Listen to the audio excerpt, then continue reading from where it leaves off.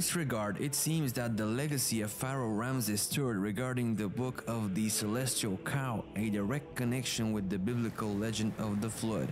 With his published work in 1982, The Egyptian Myth of the Heaven Cow, Professor Eric Hornung provides the most understandable objective translation of this story.